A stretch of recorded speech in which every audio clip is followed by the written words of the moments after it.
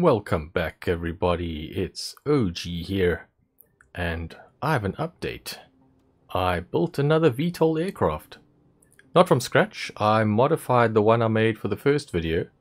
The one that didn't V in VTOL. It could only go forwards. It couldn't go up. But I fixed that. Let me show you. Here we are on the runway. Ready to get going.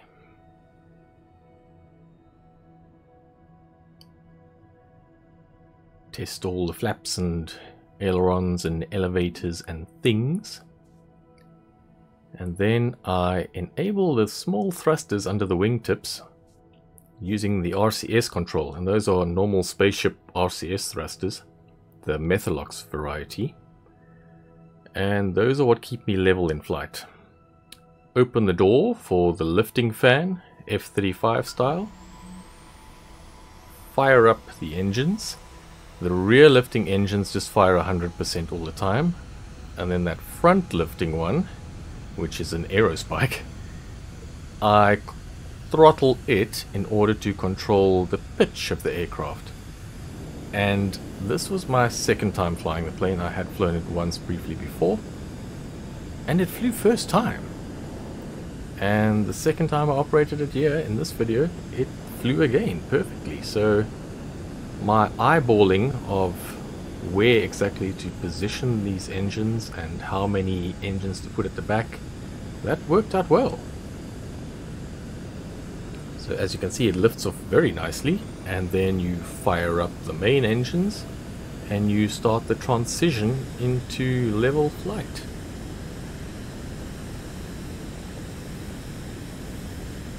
Fire up the afterburners and then retract the wheels and shut down the lift engines and close the door.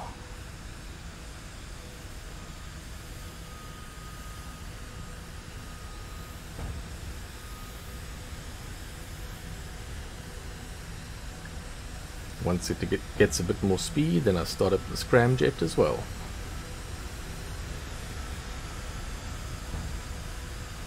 Just for fun.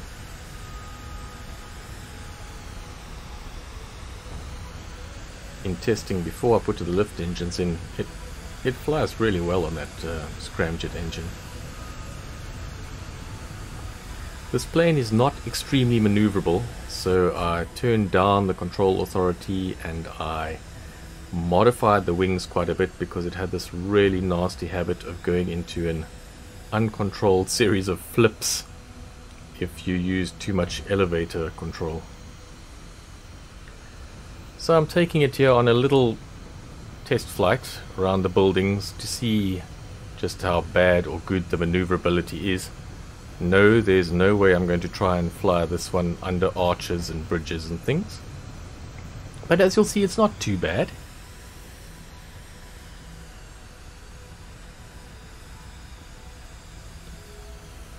Yeah, I should have been flying it on the other engines, but I didn't. Having that aerospike underneath, you could do some really cool maneuvers if you just pop that on and off all the time. You could go from super maneuverability to super duper maneuverability. Something military air designers should keep in mind. And if they build a plane like that, I want my commission. So there's the lift engines back on now.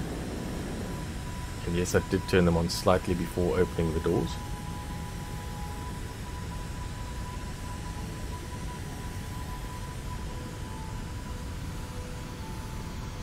And then I kill the forwards motion engine and I try and come in to land. Now I always knew that landing was going to be the tricky part.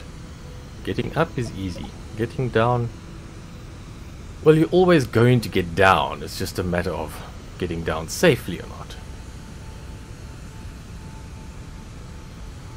But no worries. I had Bob at the controls.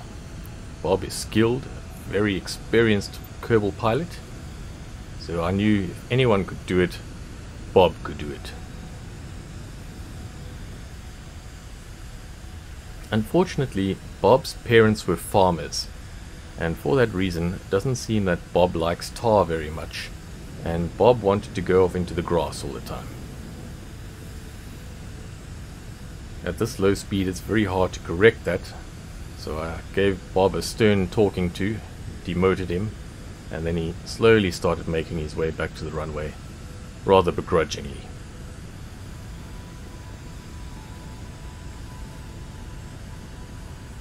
I found it quite difficult to slow this plane down and descend at the same time, because you've got a couple of mutually exclusive goals with regards to thrust and pitch.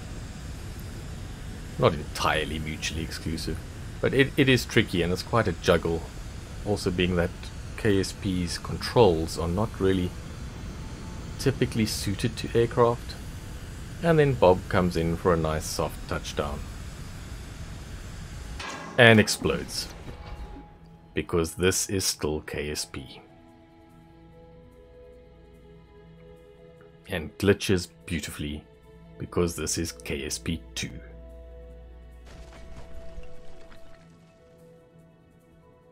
But that's what happened. I promised you a VTOL update, and here it is. I'm happy with that. I'm going to stop building VTOLs for now. I have many other things on my list of things to do. Maybe one day I'll come back to it again, but for now, I'm happy. OG out.